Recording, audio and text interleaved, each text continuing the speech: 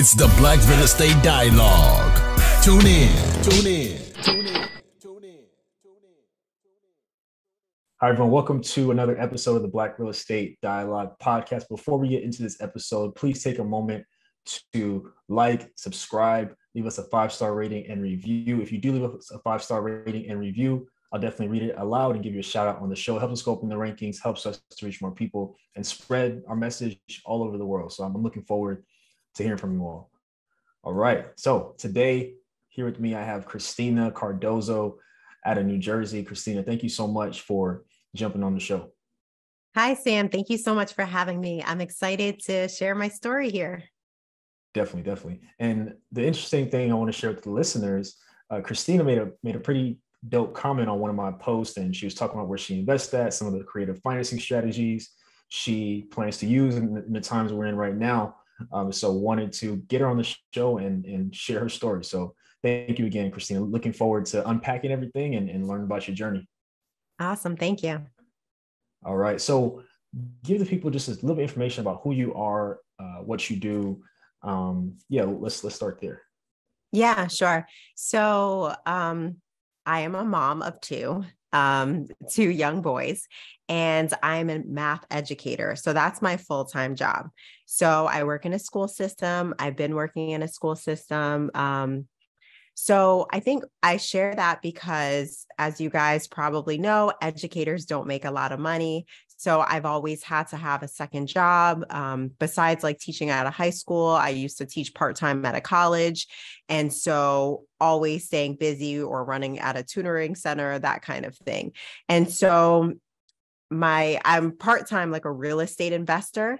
And when the light bulb went off that real estate can just, accelerate the process, maybe not needing a second job, that's when we started going all in with real estate. I still do work at my full-time job though. Love it. And I'm excited about digging in more because you mentioned a couple things.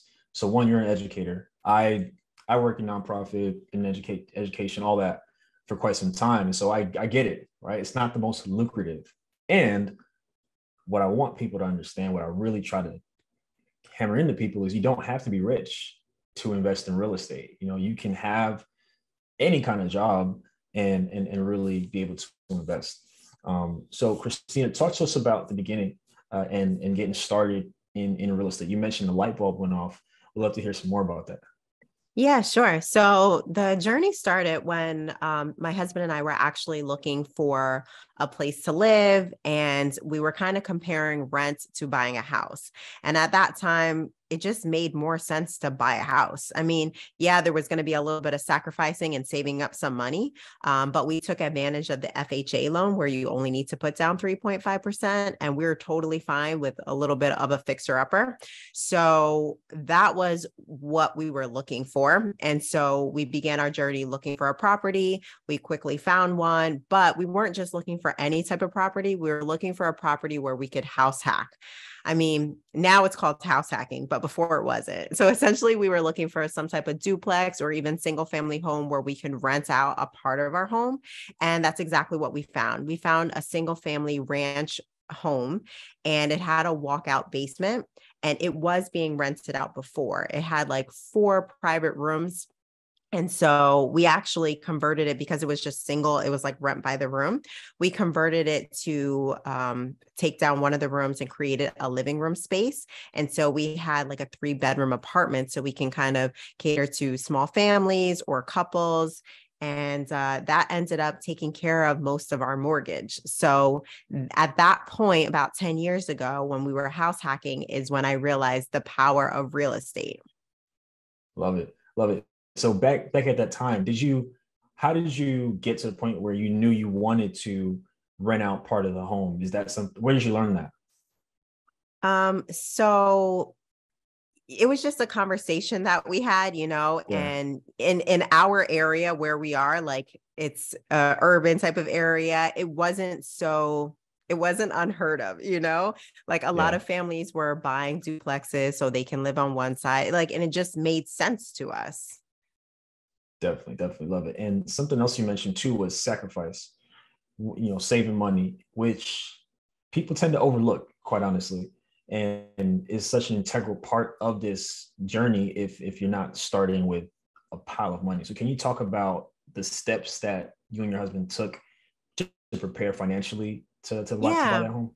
Yeah. So actually at the time, and my mom had given me this hint at the time, because I was just starting into my career. And so I was used to not making a lot of money, even though I was making a little bit more when I started teaching, but Yeah. it was more money than I was making before. So we were kind of used to living on like this lower budget. So actually it was suggested by my mom, like, make sure you guys find a place where pretty much one can sustain the home. And then that started making us think, well, yeah, not only that, but if we can find a place where the majority could be taken care of by renters, right? And so, yes, it was a little bit of a sacrifice, but at the same time, because I had just started working, it wasn't so hard for me to put that money aside. And I've always been pretty frugal since I was actually a kid. So it wasn't hard for me to save. But I knew, like, long term it's going to be worth it, right? Like, I knew what we were saving for, so it was easier, one, because I had practiced it before, and two, I knew that by doing this, I didn't really realize the power of appreciation, but I did realize that by just saving a little bit, we were going to save longer in the long term, because having this house is going to be cheaper than renting an apartment at the time. Definitely. And was that property in New Jersey? Yeah. So that first property 10 years ago was in New Jersey. And then we stayed in there for about 5 years. And then we bought another property because our family was growing, and we bought another property not too far away. And then we ended up renting out that house completely. So by renting out the house completely, it was not only paying for itself, but then it was paying for like half of our new mortgage. Wow. Love Yeah. it. Love it. So I just want to go back to a couple of things. So for those who may not know, can you explain what the FHA program is? Yeah. So a lot of people have this myth that, you can't buy a property unless you have 20% down.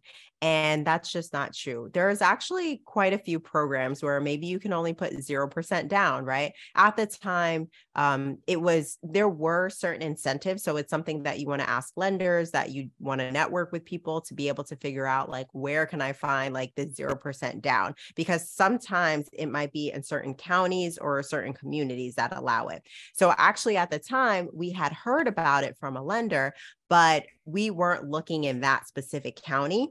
We were looking at another county. So we're like, well, what are our options? You want to make sure that you're speaking up and you're asking questions. And then we heard that, the lowest amount down at that time was the FHA, 3.5% down. So we decided to go that route. And yes, you pay a little bit of, you pay a PMI. So you're paying because you didn't put down that 20%. But when I was running the numbers, I'm like, well, it's okay for me. Even though, I will back up a little bit, we actually had 20% down to put, but that means if we put that money down, we wouldn't have had enough to fix up the property.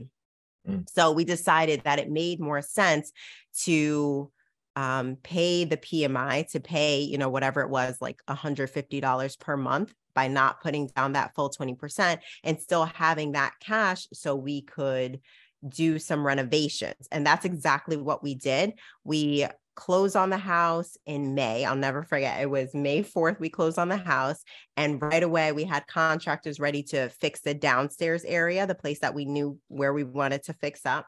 We fixed up everything, and our mortgage wasn't due until July 1st, that first payment. And by July 1st, we already had renters. So we never actually paid for a mortgage. Wow. That's amazing. Yeah. That's amazing. What was that experience?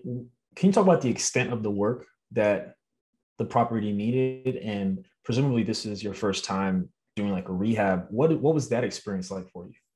Yeah. So I loved HGTV at the time. So it was a cool, like, real life experience. We actually had like a close friend of ours. He lived really close to us too. He was like just starting into like his handyman construction type of business.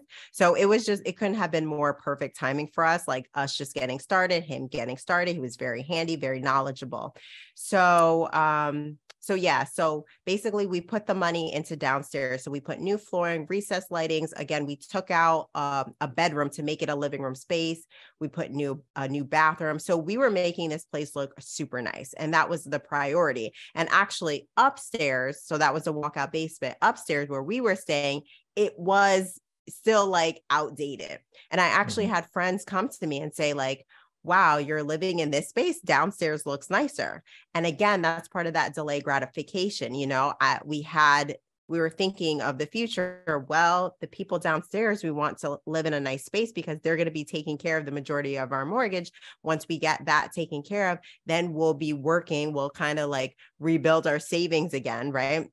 And then now we don't have to worry about a mortgage. So as we're saving up more money, then we can fix up the upstairs portion of our house. So again, that was actually because we had closed on the property in May, and then July 1st, we had it rented and everything. And then in the summertime, I'm off as a teacher. So I started working upstairs. So I was doing things myself. So I was painting the house, the whole interior myself. I renovated the kitchen. So I was going to like warehouses to check out the new cabinets, warehouses to check out the granite slabs. So I was trying to like, not cut corners, but I was just trying to save as much as I could by not going that general contractor way. And I was learning that process as well. Love it. Love it. Love it. So you two were living in the basement? Or was No, it we were living upstairs? on the main floor. Yeah. Got it. Okay. Yeah. Cool. So one thing you mentioned that I really want to make sure to talk a bit more about is that you were doing a lot of the work yourself. And oftentimes people, for various reasons, they just outsource all the work. And as a result, they don't really know what's going on. They don't know if something's being done correctly. They don't know if something is being done incorrectly. They don't know if they're paying too much for materials or whatever the case may be. What were some of the advantages you would say of getting your hands in there and doing some of the work? Yeah. So, I mean, I started off by like getting some quotes, like finding out like what the price is for certain things. And then when I realized like, oh, somebody's going to charge me $2,000, I could do that myself. Right. So, especially because our friend was a handyman and he would kind of give me tips how to do this, you know, and I was always paying attention. I'm like, I want to learn how to put down tiles. Not to say that I can really do that, but I'm like watching him and I'm asking him questions while he's doing that. And so I was really able to learn. So every time, you know, a handyman would come in, I would ask questions and I would just really watch them and study and see what they're doing to see if that's something that I could replicate later in the future or if I can do something similar. Definitely. Love that. I think it's very valuable to be able to learn some of those things, because in the future, when you do delegate or do different things, like you actually you have a foundation, right? Where you know a baseline level of stuff at the very least, instead of knowing nothing and just blindly sending money. Mean, even when it comes to painting, right? I think most people can paint. You just have to be patient, right? But it's not like a hard skill to do, but yet that is one of the most expensive jobs that you will encounter while you're like fixing up a place, right? So that was always like my job. Like I'll take care of the interior painting. I'll take care of, you know, like trim work and doing all that stuff because maybe if it's in the summer, I have more time, or I'd make the time for it because I knew that it could save me some money. Definitely. So what was your experience like screening a tenant for the first time? How did it go with them? Was it good? Did you have to move on? So our first tenant, so I think we had like listed it on Facebook and it just started getting shared by a lot of people. And then I felt like a realtor because then I had like a line of people or like this long list of people who wanted to stay in the place. Cause again, we made it look really nice. And so then we decided on this one couple that had a child, and I think at that time we agreed to like a 6 month because it was like the first time us trying this out and we didn't want to do a year lease, and he didn't end up renewing the lease. He ended up finding something else. And then after that, I think we pretty much either had like family or friends that ended up staying because we had so many people at that same time. I think we were like 24, 25 years old. So there was a lot of our friends that are ready to like get out their parents' house or to move to a different place. And so that was pretty cool too, to be able to like rent to them as well. Yeah. So there, some people like renting to families and friends. Some people don't. What was your experience like? Honestly, it wasn't bad at all because they had their own space. And again, we had like a big enough backyard that we could all chill in the same space, but we never had an issue with renting to family or friends. Good, good. I love it. Love it. Love it. So you mentioned you end up moving to another home with your family as a family grew, and you end up renting out the entire home, the upstairs and downstairs, which covered itself and then also paid for part of some of the mortgage at the new house. And I also know you eventually started investing out of state. So you're in the new house, family's growing, exciting times. Where does real estate go from there? Okay. So after that time, not too long after our tenants were actually renting out the whole house, they asked us if they could buy the house from us. So that was an easy transaction, right? We didn't have to deal with realtors and we sold them the house. And at the time, we're like, wow, that's when we learned the power of appreciation. Mind you, if we would have kept the house now, it would have been like even more because we Yeah. sold in like 2017. So yeah, even though Like it five was years good. after, roughly. Yeah. Yeah. So even though it was a good amount of money coming back to us, now I realize like the game plan is to just buy and hold. At least that's, my game plan. So anyways, what we did with that money, because it seemed like a lot of money for us when we sold that property, then we're like, all right, we feel comfortable flipping because we had dealt with a fixer upper. We saw the power of appreciation. We know the power of flipping. And then we started like networking, connecting, and did a few flips. And to be honest, they didn't really go that well. One, we lost money. The other one barely made money after a year. And that was partnering up with a few other people. And so the lesson learned with those flips was that this is like another job. And so like, is it worth it in the end? I mean, I'm sure like people, they can dedicate it, but for us at the time being, 2 full-time jobs, we also have 2 very young kids. Like I just had my second baby at the time. And so we just realized like, this is not where we want to go. We were happy being landlords. So then we decided to start looking around. Again, that first property had amazing cash flow. So like in my mind, I was like, I just need to find one of these again, right? Sounds simple, but it was not. Like the times are just different. I couldn't find anything that was going to cash flow $1,200, pay for all expenses and then cash flow $1,200 at the time. And so we actually looked for over a year, like anywhere central New Jersey, we were looking. And then we realized that, we started running numbers. I think we had went on like a vacation in the Poconos area and we realized like, we see some houses for sale. I do some numbers real quick. I'm like, the house is this cheap and you can rent for this amount of money per night. Right. So that's when it started clicking. Like, I think there are other options than just looking in New Jersey, somewhere that's close to us. And so that's when we started venturing out and really started studying outside markets. We looked in Florida. At the time, we were putting offers in and they were just getting outbid. And then I really had my eye out on Poconos for a while. And so then we decided to go that route and we bought a property in the Poconos, but specifically because we were looking for cash flow, we decided to go with the short-term rental. And also because we love vacationing, exploring ourselves with kids.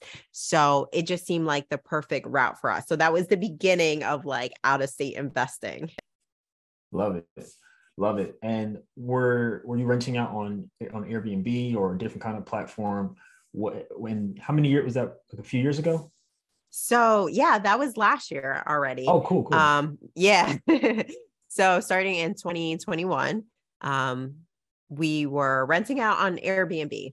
It was so busy on Airbnb, honestly, like I didn't even have to like list on anything else. Wow. So break that down to us. So you're coming from long-term rentals and now you're jumping into short-term rentals, which is a bit different. What was it like, man? What is it like managing it? Like, did you have systems in the beginning? Was it kind of figuring it out along the way? what was that transition like for you? And also you're not Yeah. there. Right, right. So with the long-term rental, sometimes it's very rare that you'll get a call like you have to fix the toilet or something, broke. It's not very common. And if you're thinking like, well, what's the cash flow compared to that, right? And then you think about short-term rentals, there is high turnover. There's a lot more work, but then the cash flow ideally should be at least, to me, it should be at least 3 times as much than what a long-term rental would give you. So again, like, because we're looking for cash flow, I'm like, I'm totally fine with managing this. And so for the Poconos, it was only a 2-hour drive for us. So we did do a lot of things ourselves, and we did drive out there every weekend for 3 months with their kids. So that was a sacrifice, right? Getting it ready. Again, I'm painting the house, right? So there's a lot of things that we're like trying to save money, trying to get it started.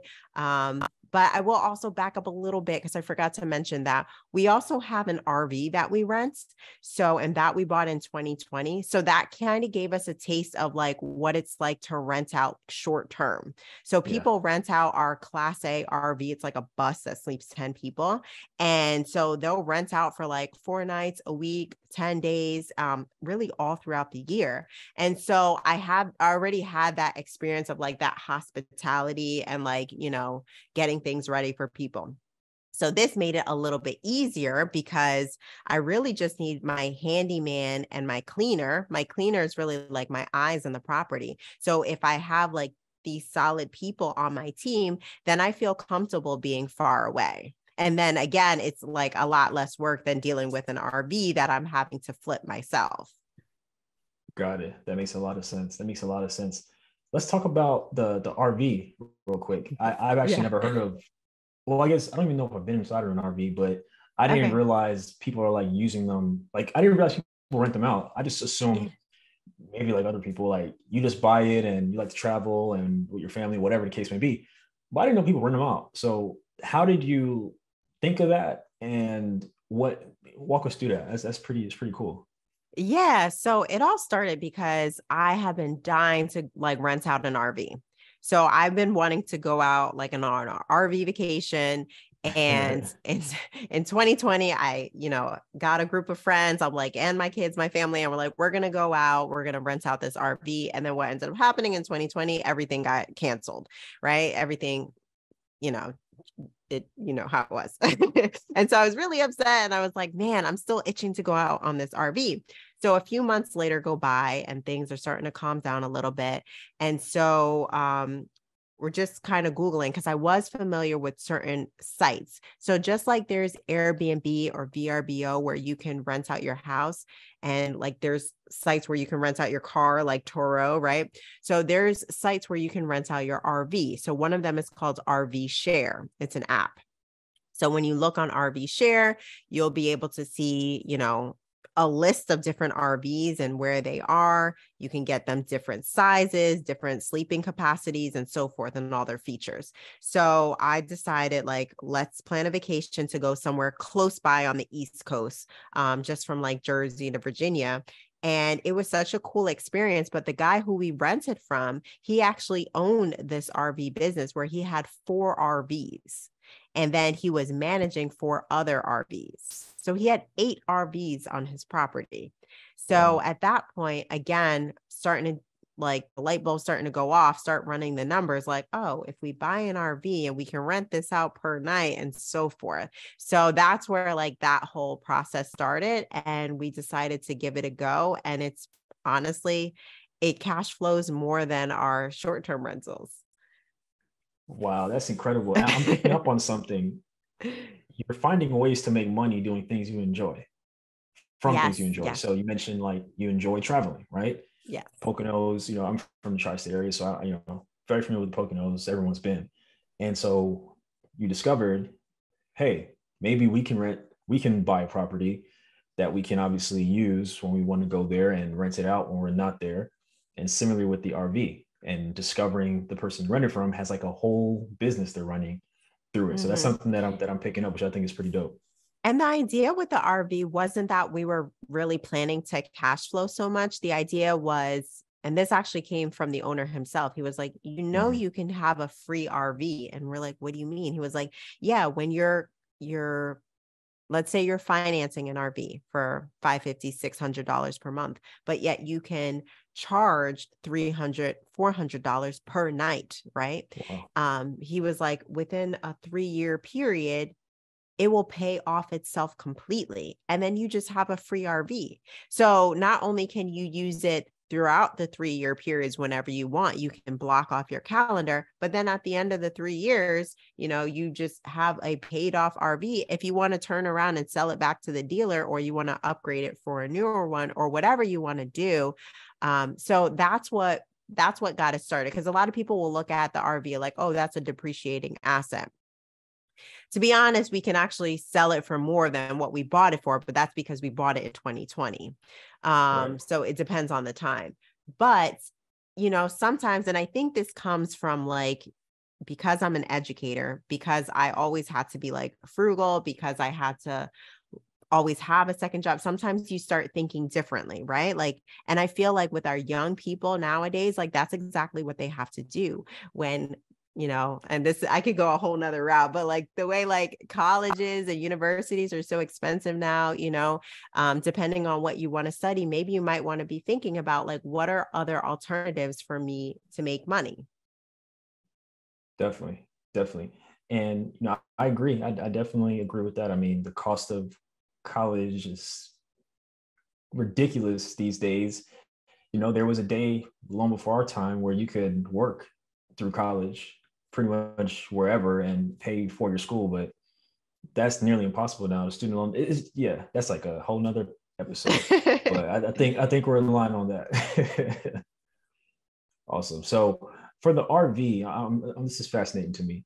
Is there, so I know, like, let's say you're renting out a car or whatever the case may be, there's limits or maybe mileage or something like that. How does that work? Like, can somebody take your car from wherever it's based at and go to Florida? Is that allowable? Like, what Yeah, are the parameters and how does that work? they can go anywhere. Sometimes we get requests for a whole month. People want to take out the RV.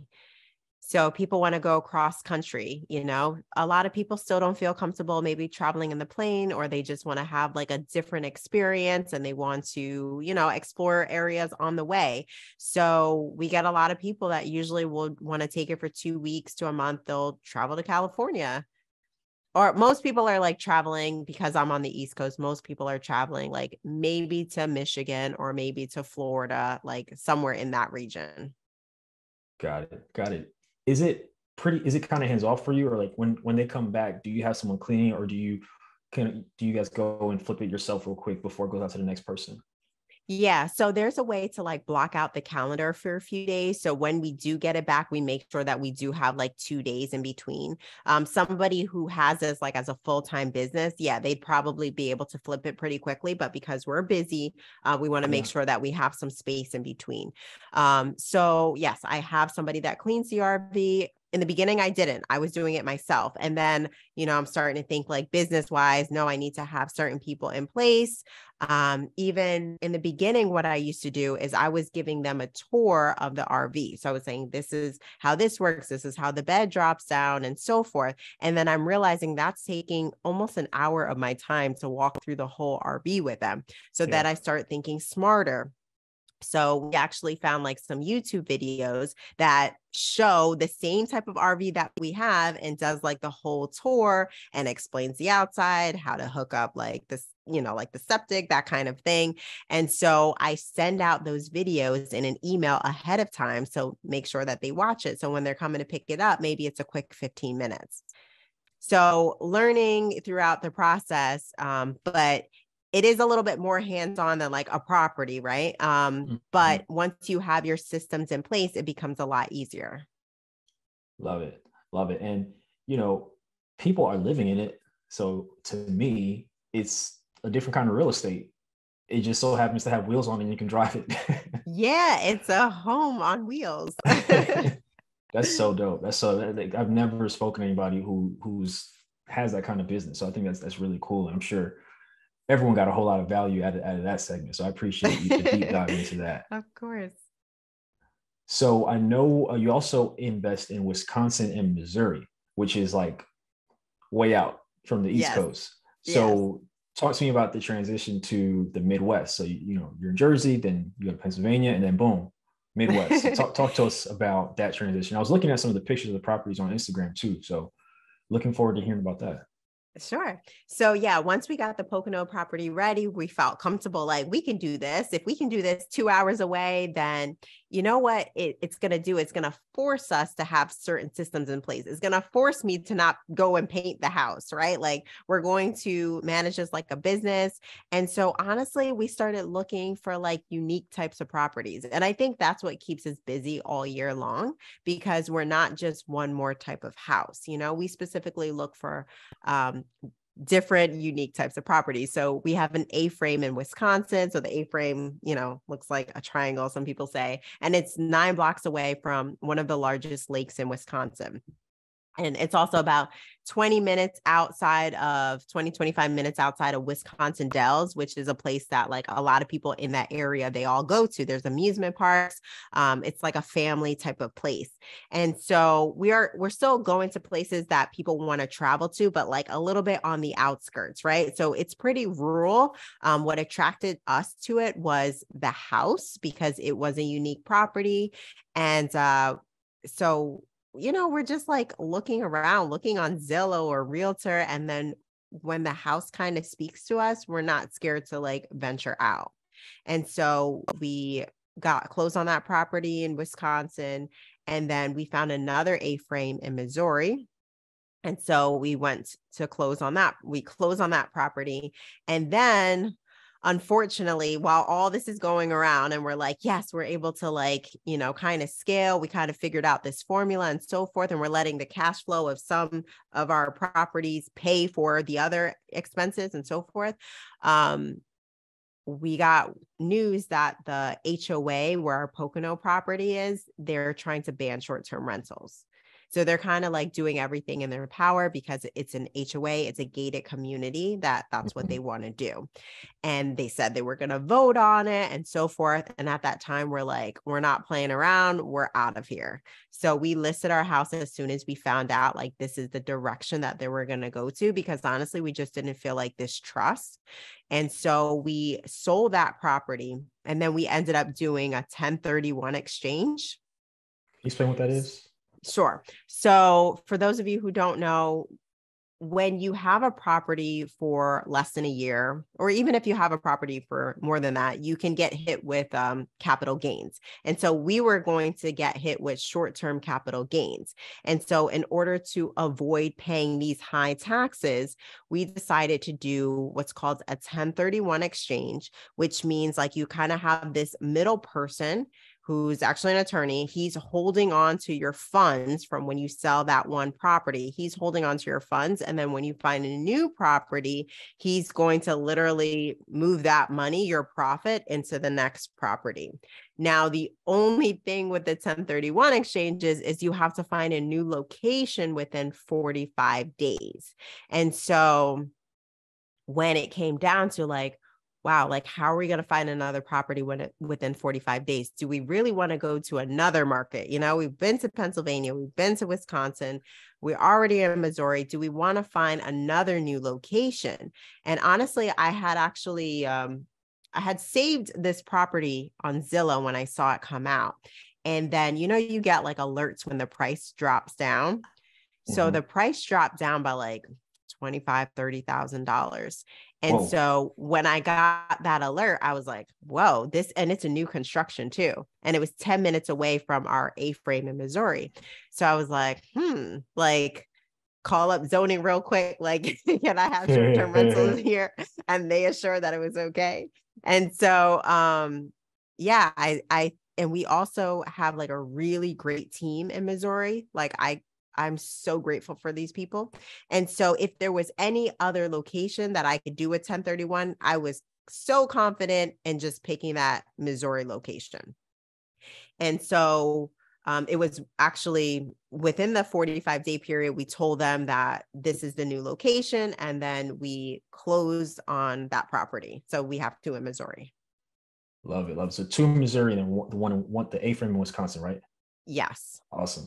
What is an A-frame? Because Oh, I saw the picture, but what let the people know what an so A-frame yeah, is. so A-frame. So the tiny house in Missouri is an A-frame, but it has a loft, and a lot of the A-frames do have loft area. So it looks like this triangle from the outside. So the roof is just slanted like a Mhm. triangle.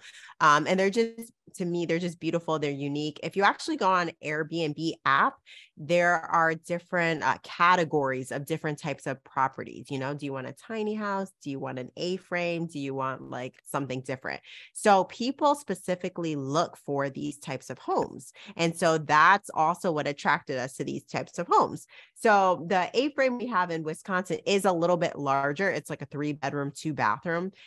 It doesn't have a loft. It does still have that whole second floor. But the peak of the house is actually in the bathroom is in the peak. So then like, it's like a little awkward because you have a tub there, but still they're a little like quirky in the Yeah, shape, but again, they're different and people like to have these different unique experiences.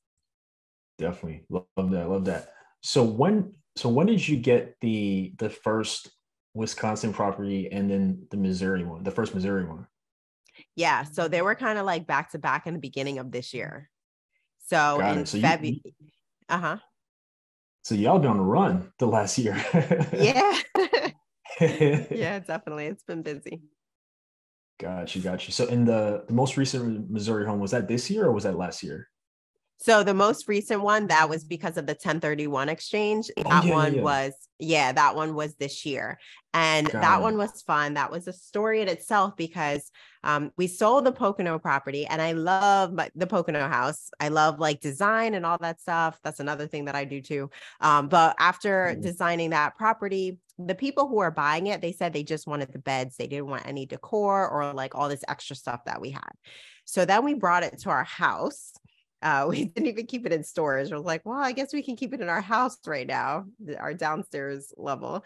And then the idea came about like, well, since it was summertime and we were just closing on this new Missouri house, how about I go drive out to Missouri with all this furniture from the Pocono house? So I did that. My mom came along with me and my 2 kids because it was summer break for me. And so I went to Missouri, drove there. It was about 18 hours. And we got a whole house ready. My mom was able to help me out too. Even my 9-year-old son was involved. And we assembled all the furniture, got it ready within like less than a week. Wow. Did you take the RV? No, no, I didn't take the RV. Honestly, that probably would have taken like double the time if I drove out an Really? RV. Just because like I don't feel there's so like so many curves and so many roads. Oh Like, and then I yeah, would, yeah. like when you're in an Mhm. RV, you're trying to like be relaxed. But for me, it was like I gotta get there. I got a time Yeah, limit. that makes sense. What part of Missouri is it in? Are you Are familiar those with properties in? Branson, Missouri? No, no, never heard No? of it. Okay. So Branson, Missouri actually gets about 10 million people that visit every year. And it's actually known as the entertainment capital of the world. And Wow. to me, it's not just about like what attracts, it's also like the natural beauty of the place. So there's so many mountains, there's the lakes. I'm sure you heard of the Ozarks. So that's where it's located. That's where the Ozark Mountains are.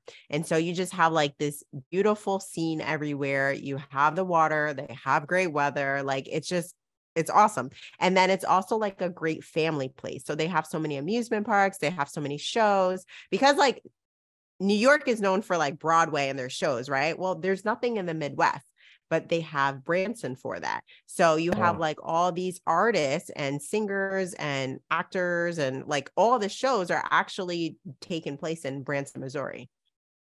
Wow, that's pretty dope. You know your Yeah, market. It's important to do that market research. There's a lesson for y'all. absolutely. Yes. That's awesome. That's awesome. Oh, so both the Missouri properties are in Branson? So they're right outside of Branson. Oh, Yes. sorry, right outside of Branson. Okay, cool, cool. And Yes. then you mentioned the one in Wisconsin is also in like a touristy kind of area too, right?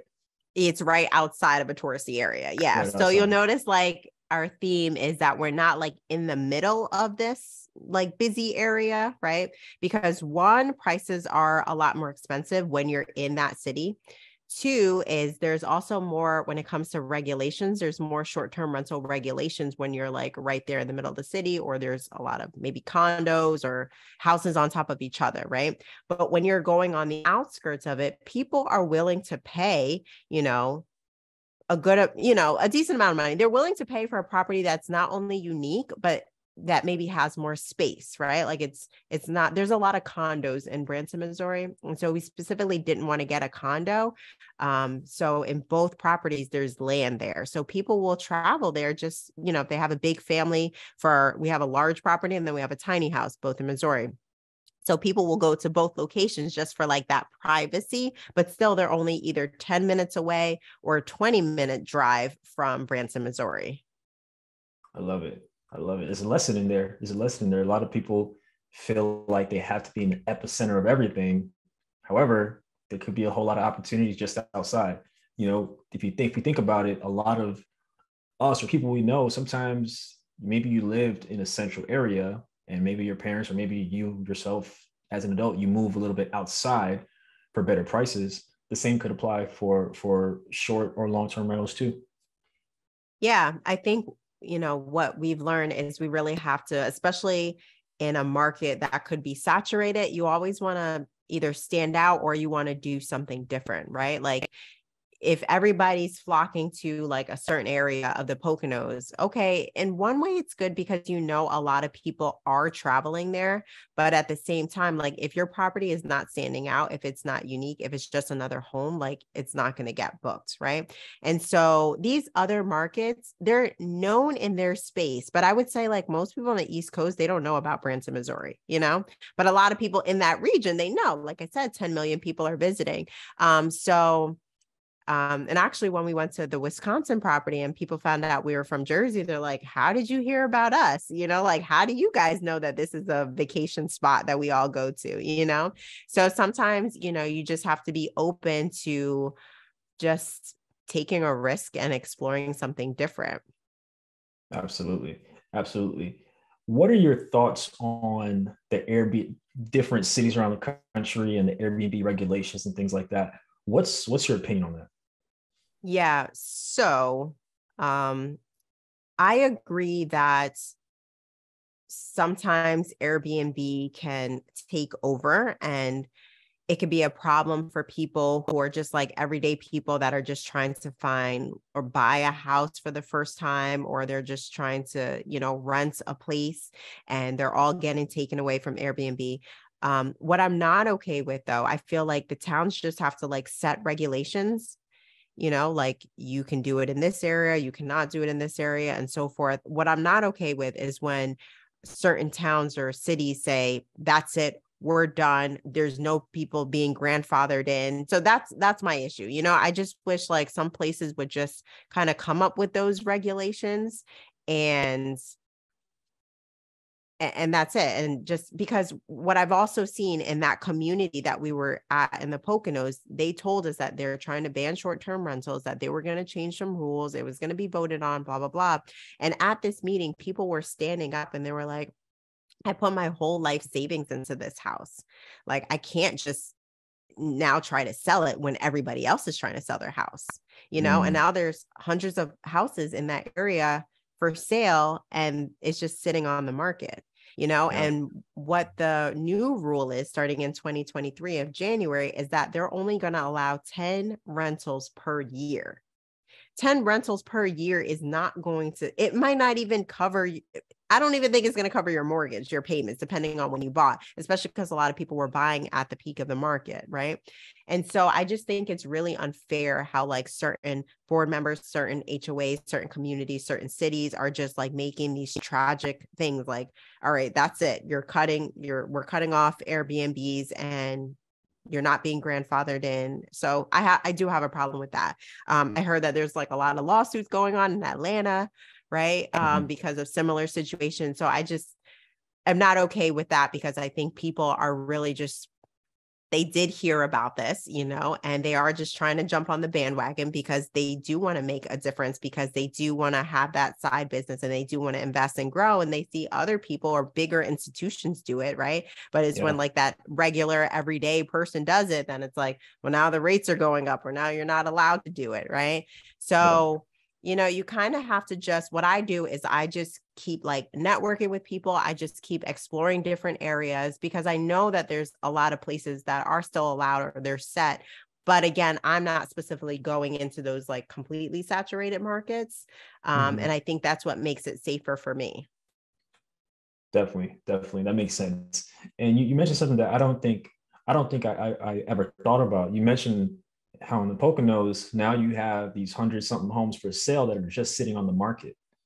What's interesting about that to me is they probably thought someone would buy them because maybe they think your folks, like investors, are getting in the way of people being able to buy the homes.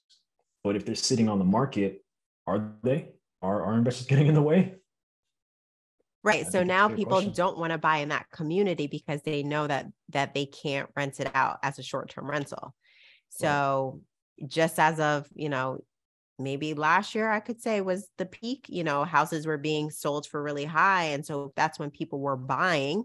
And then now you got all these houses sitting and they don't want to be, and people don't want to buy in, so it becomes a problem. I mean, even for the community was making money by having these renters come in here. So I don't know if they were even thinking about all this, the consequences. Yeah. I mean, especially in a place where people travel a lot too, the businesses, the restaurants, everywhere. I mean, absolutely. I mean, even in the community, because in that community, there were long-term rentals. In that community, I had my snowplow guy, I had a cleaner there. And so we were also giving them jobs. There was business opportunities for them, people who lived in that community. So now they're struggling because all these people are trying to get out, and it's also affecting the long-term, the people who live there. It's affecting them traumatically with their business. Yeah. And I don't know if these cities, HOAs, municipalities, whatever you want to call them, I don't know if they're thinking about all those things. Right. I don't think so. Yeah. Very, very crazy. Very crazy. So what does the future look like? I mean, y'all have been killing it the last year or so. Where's the next state? Or do you want to buy more in some of the areas you're investing in now? What are some things you want to do? Yeah, so we're currently looking at other states right now. Yeah. So I've been actually talking to zoning in other regions. I think for me, because I had mentioned like on that post about like, maybe doing seller's financing, like that's an option. But also like the biggest difference is when you are buying a property that's very expensive, or let's say more than 300,000, 400,000, 500,000, you are feeling that interest rate. Like going from 3-4% to going to 7%, you are really feeling that difference, right? It's hundreds of dollars of difference. And so it's really cutting into your profit. So now it's a matter of like going a creative way, or you can look for a cheaper property, because if your property is cheaper, let's say under $100,000 or $150,000, right? And a lot of times you still can find these out of state, right?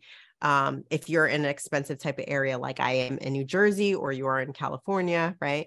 If you're going out different areas, then if it's a 7% interest rate, or if it's a 3.5 or 4% interest rate, the difference might only be less than $100 or $100 at most.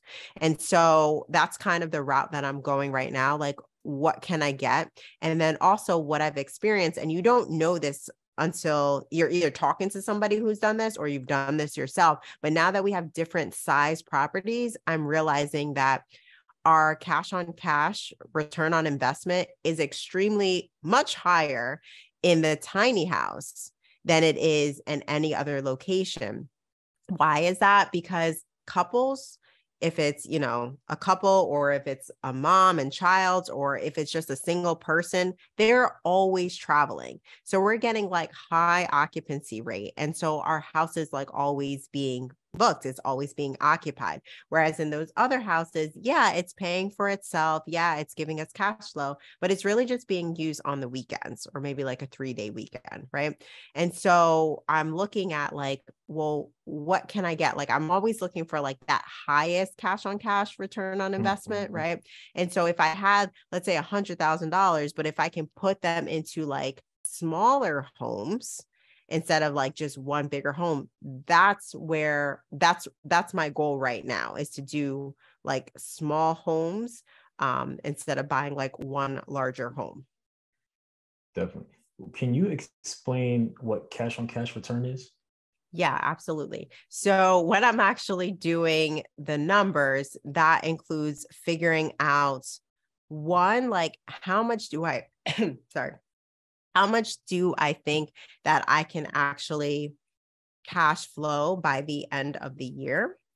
And there's so much research, there's so much legwork behind that. So there's certain like data websites that I look at. So I'll share one of them with you. One of them is called AirDNA.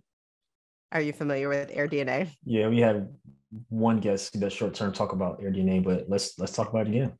Okay. So AirDNA is a great website. I just like use the free version of it, but AirDNA, you put in the town that you're interested in. Like, let's say you want to have a short-term rental. So you would put in that town, and then you get an idea of like the occupancy rate. You get an idea of how many rentals are already there in that city. You get an idea of like how much you're going to gross and so forth. So once you have that number, so let's say you can gross approximately $50,000 per year. Well, that's not that, there's a difference between gross and net, right? So then you want to think about, well, if you bought a specific property, how much are the expenses going to be and so forth. So I'm gonna get out a spreadsheet, or at this point, I'm kind of like, I kind of already have an idea of like how much my expenses are going to be in terms of like my mortgage payment, taxes, and so forth. And then with short-term rentals, you also have to think about other expenses like lawn care and, electricity and internet and so forth. And so basically when I'm figuring out my cash on cash return on investment, I'm thinking about how much money do I need to bring to the table, right? And I'm always looking for the least amount of money possible. So when you're getting into these second homes, you can buy multiple second homes all over the country with a second home loan. And with the second home loan, you only need to put down 10%. So if I can put down 10%, sometimes you can even include, especially now going into a buyer's market, you can include like closing costs could be like all incorporated, right? So I'm trying to put like the least amount of money down for this property. And then I'm going to divide that by the total number of like what my net is going to be, right? So how much do I think I'm going to cash flow and so forth. So once I do that, like I'm specifically looking for properties. And again, this is an estimated guess, and I'm always trying to be more conservative, but ideally I look at properties that are ideally going to cash flow at least 30%. Somewhere around that range, because there is a lot of work when it comes to Airbnb or VRBO, right? Like there's constant communication between the cleaner. They send me pictures every time that they're cleaning the property. So I have an idea of what it looks like before the new guest is coming in. I have such strong relationships with them, like great relationships, that they're so comfortable with like, they'll tell me like the soap was low, the s'mores was low, because I provide s'mores for some of my properties. Nice. And so they'll go pick it up, and they said, we happen to already pick it up because we already knew you were low. We included the invoice, like, and that's great because you don't need to contact me saying like, can we buy this? It's $5, right? Like I trust you. You're my eyes on the property. You already send me pictures. So yeah, that's there's a lot of things there. Love it. Love it. You kind of still got into the next question I was going to ask. How have you built your team out of state? So in Wisconsin, in Missouri, I mean, you're in Jersey, so you're not flying back and forth every weekend to check on things. So how are you delegating and getting things done through other people? Yeah. So great question. So when it came to our Wisconsin property, it's not always easy, but when it came to our I'll back up to our Poconos. What we learned with our Poconos, after the day we closed, I started contacting people using social media. Honestly, and I always tell people, if there's a certain area that you want to know about, join a Facebook group in that area. If you want to buy a property in Wisconsin, join a Wisconsin real estate group or anything. Like I joined a moms in Wisconsin group, like just because I'm trying, I feel like you can get a lot of insight when you're joining these groups. And so I connected with a realtor and I asked her at first, like, tell me a handyman that you bring to your own house. Who would you recommend? Like, those are my kind of questions once I connected with the realtor. And then when that person tells me, then I will show that person like, the scope of everything that I want done. But I was mentioning with the Pocono properties, I learned that after I closed on that property, I then was calling contractors. And then meeting with contractors. And then you have to wait for them to give you a quote and so forth. Like that process alone took weeks. And honestly, it was a waste of time. Now I've learned to create my team before I close on the property. So that was my lesson learned. So now I do have teams in separate places, but I learned really just through networking on like Facebook groups or asking my realtor, like, who would you recommend? And sometimes you have to try out different people, but that's really just how I built my teams, like just word of mouth, like, who would you recommend for this? Who would you recommend for that? And Missouri team is definitely like my solid team. Like I have my realtor, my lender, my photographer, I have multiple cleaners there, like backup cleaners, handyman, plumbers, like everything listed. So yeah, it makes it so much easier when you build that team, and then it's easier to also scale because you have like these trustworthy people. And then if you can go out there and visit. And so with the tiny house, I had people like working on it and I had never physically met, we were just FaceTiming. But when I went out that second time we bought the property, I made sure I met with all of them because we had already been doing business for like at least 6 months. Right. And so I met with them. And so now we have this more of a real connection. Definitely. I love that. And I'm really glad you mentioned that because a lot of people who live in expensive markets are afraid of investing out of state. And of course, there's challenges with everything, right? It's just life and just investing. And if you build your team properly, if you delegate properly over time, you'll get better, and you won't have to wake up in the middle of the night wondering what's going on because your team has it under control. So I'm glad you really broke down specifically, how you've built it, who you have on the team and those things. So I really appreciate that. Of course. Definitely. Wow. So this has been such a great interview, Crystina, just hearing about, I just keep thinking about the beginning when you and your husband purchased that first property and, you were painting and rehabbing the place and getting it up to what you would like, house hacking, and you've grown tremendously from there. In the last year and a half, y'all have been on a run, and obviously a lot of lessons learned in between that. And something else I keep thinking about as well is you're very agile. You two seem to be very agile and just, finding your niche as well. You mentioned places that people travel to and being a little bit outside of there. And you mentioned two particular locations I never heard of, and millions and millions and millions of people are visiting there. So I think kudos to you as well for finding those places where, may not be the headline, but, I'm sure you're not unhappy with the profits from that. So, I think it's definitely been a super jam-packed interview. Thank you. I will add on to that. Another piece of the puzzle that we use is like, it's called drivable destinations. So nobody's flying into the Poconos. Nobody's really flying into Branson, Missouri, but like they're all drivable locations. Like if you remember when you lived here on the East Coast, of course you heard of Poconos because some people were driving out there on the weekend if it was for the winter and going skiing, right? So everybody in the local area knows about the Poconos, but maybe people out in California, they don't, right? Because again, people are not flying out there.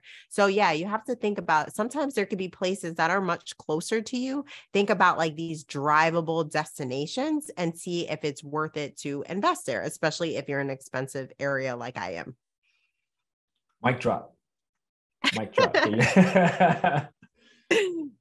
There you have it. Christina, anything else you want to leave with the people? Any advice you have for someone who aspires to do what you're doing, get into short-term rentals, whether it be local, whether it be out of state? Any additional advice that you may not have shared that you want to leave them with? So I always say, like, if you can connect or you can network with people who are where you want to be, that's going to be ideal, right? So, pick people's brains. If you want to connect with me, that's totally fine. I love educating people in this space. And I think that you really have to, yes, there is some work involved, but if you are willing to put that work up front, it's going to be so worth it. It's just a little bit of work up front in terms of educating yourself and networking with people, connecting with people, and you will be surprised. Like, do that for a year and, things will be completely different 1 year later. Definitely. And can you appreciate that? Can you, Christina, let people know where they can find you, maybe any resources you may have that can be beneficial to any of the listeners? Can you share some of those things too? Yeah, sure. So I'm mostly on Instagram right now. So you can find me at She Runs the Numbers. Sometimes I'll talk about like the real estate journey. I'll talk about some personal finance tips. Sometimes I talk about what it's like being a mom and what I'm doing, in order to teach my own kids personal finance and being financially literate. So yeah, you can connect with me there. Because I am an educator at heart, I actually created like a parent and me course in order to make sure that the parent and the child are learning financial literacy together. I realized that my own son, who was actually, I think 7 or 8 at the time, now he's 9, but I was listening to him talk to like family and friends about real estate and buying stocks and so forth. And then I realized like, wow, he's picking this all up, not because I'm lecturing him, but just because I'm like open with talking about these kind of conversations and money and so forth. And that's my goal, is to like inspire like other parents and families to do that as well. Definitely. Love it. Well, Christina, thank you so much for getting on the show. I'm looking forward to putting this one out and sharing your story. Thank you so much for having me. No problem. And thank you everyone for listening to another episode of the Black Real Estate Dialogue podcast. Again, if you haven't already, please do subscribe, leave us a 5-star rating and review. I'm looking forward to hearing from you all soon. Thank you. Hi everyone, Sam here from the Black Real Estate Dialogue. Make sure to hit that notification bell and that subscribe button, and to visit us at blackrealestatedialogue.com.